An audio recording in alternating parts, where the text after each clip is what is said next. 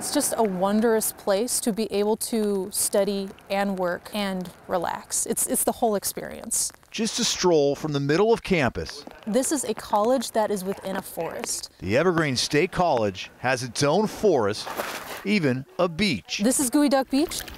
The geoduck is the college's mascot, but student Alex Vasseur-Landialt says you won't find any here anymore.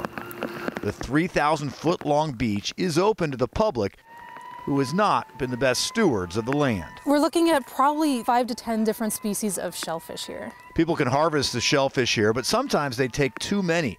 So with state grant funding, Vasseur-Landialt's looking for ways to protect this beach for current and future students looking for an on-campus escape. That means that we need to put up signs saying, hey, make sure you cook the shellfish so that way you don't get sick. But also, how do we protect the shellfish enough so that their population doesn't deplete? We provide grants to local governments, to cities. We provide it to nonprofit organizations.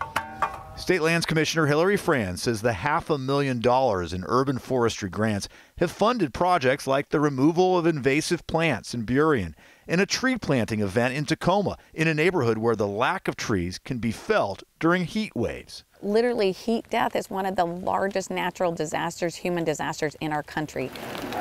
While we think of right now, how could we ever get so hot with the rain, we are getting hotter, and we have communities that need that canopy. Commissioner Franz is asking lawmakers to increase that funding by millions of dollars to not only complete the work here at the college, but to start new programs all across the state. Everyone can benefit from this process beyond Evergreen. Vasseur-Landialt hopes the research will help restore Geoduck Beach and perhaps even return the geoduck to it. That is still very much a possibility that we could have geoduck living on this beach, helping to make this a nursery, because yes, it is our mascot. Like, it would be amazing to be able to come and show people, hey, this is what this looks like in real life.